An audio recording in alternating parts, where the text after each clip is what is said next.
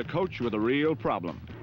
Could the Packers regain the great strength necessary to win the NFC's Central or Black and Blue division?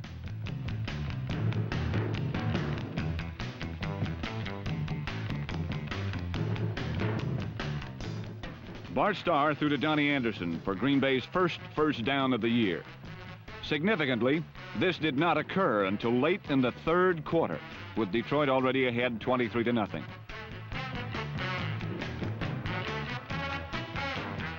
The rest of the afternoon, the Lions' incredibly solid defense was ready and waiting for everything Bart Starr threw at them.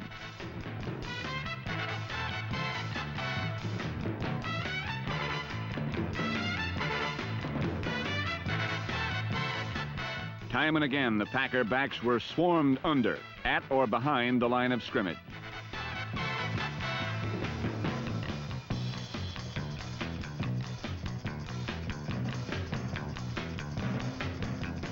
For most of the afternoon, the Packers could hardly manage to get off a punt. Former Bengal punter Dale Livingston, number 37, found himself ill-suited to his emergency role as a running back.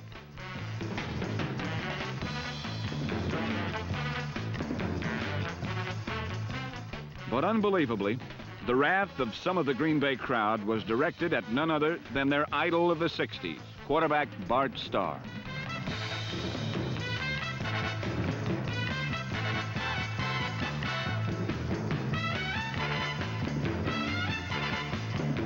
Lem Barney's perfect interception touchdown helped to seal the doom of the Packers and their leader, Bart Starr.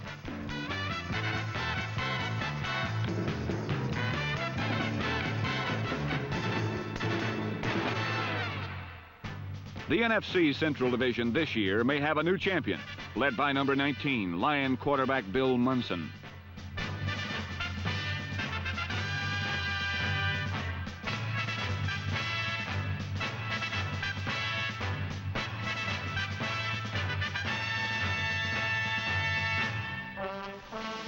Munson has a lot of help in his backfield.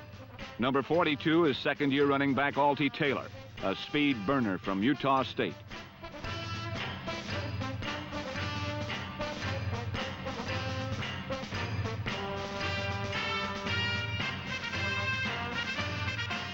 Number 38 is Bill Triplett, an 8-year veteran from Miami of Ohio.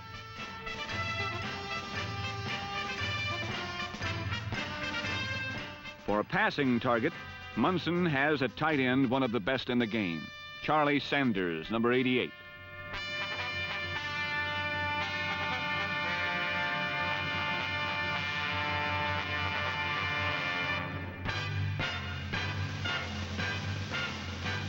And flying from the midst of an excellent offensive line, one of the game's best running backs, Mel Farr, number 24. But the cruelest blow was dealt by young Greg Landry, number 11, who quarterback sneaked for 76 yards before winding down at the Packer 11.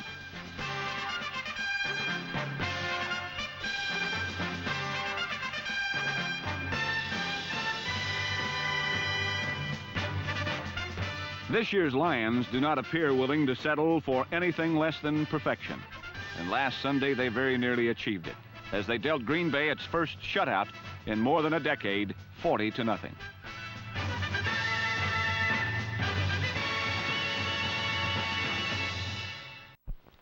Well, Pat, I was up at Lambeau Field and watched the Packers really being ripped up by Detroit. And it's one of those pregame plans we talk so much about really working.